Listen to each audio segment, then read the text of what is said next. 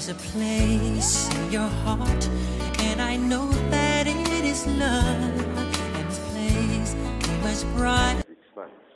Now, what you see is called automated system. It's an automated system using microcontroller, and the title of the project is nylon to textile cutting machine using microcontroller, and it is automated.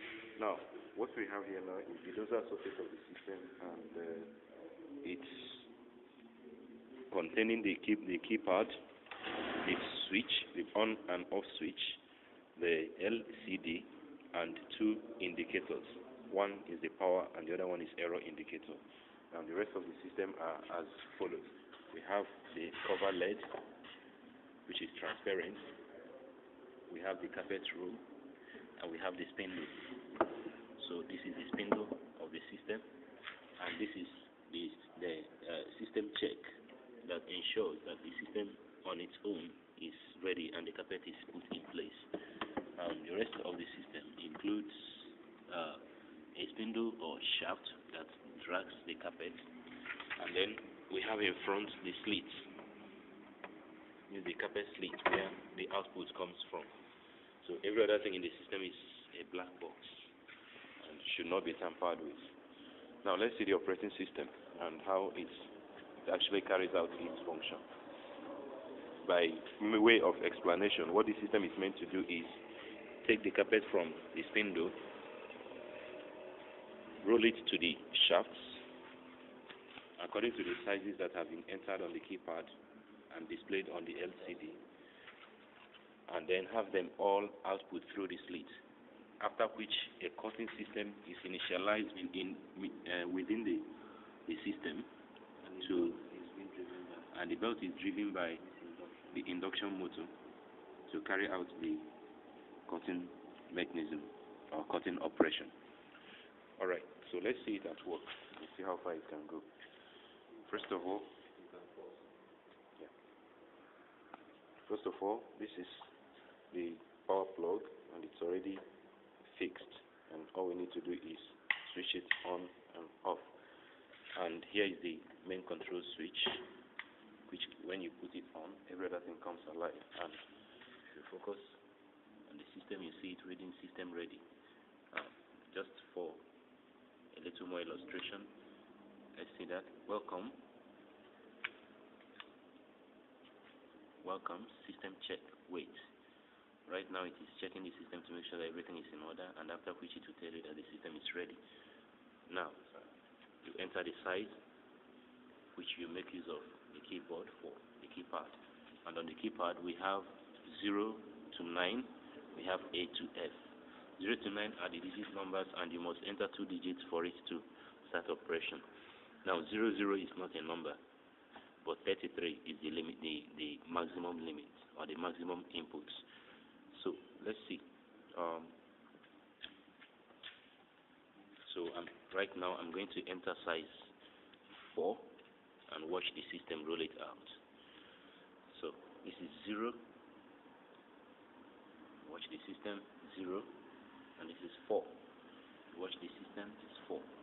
And when I press enter, the E, the system begins to carry out its execution plan, which will instantly make the system start rolling.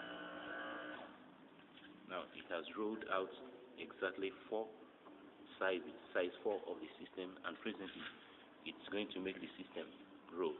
First of all, presently the DC motor is sending the grip down. The stepper motor is sending the grip down to hold on to the carpet that has so much been outputted, after which the cutting system will be carried out. And presently everything is normal, and if you check the LCD, it says cutting, please wait. So every process going on now is the process of cutting. So if you watch, you see the system, it rolls through and it rolls back, completing a section of cutting. So presently, you watch this side. Once the grip is released, this carpet will fall off, and that's it.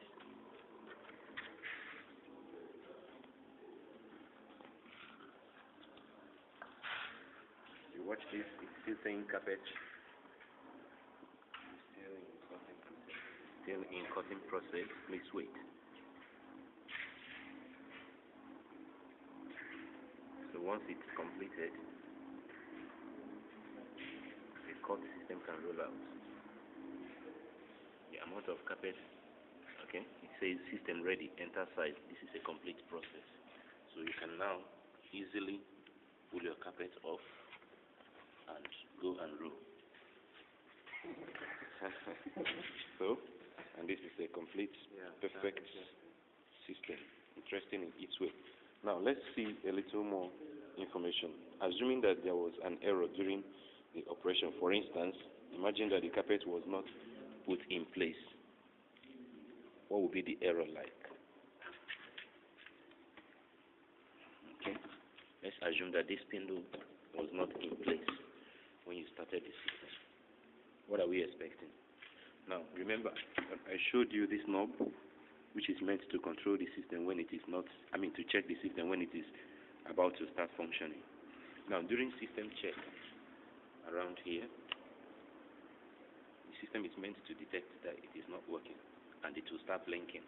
That blinking simply says there is error in the system, and if you check the LED, the LCD, it says row empty, and that's because the row is not in place. Now all you have to do is put the row in place, set the system, and if you check, it tells you welcome, system check, system ready. So this is just one of the errors that you can easily track. The rest are also integrated in the system, but for want of time, we are going to stop at this. Thank you very much for listening. Now,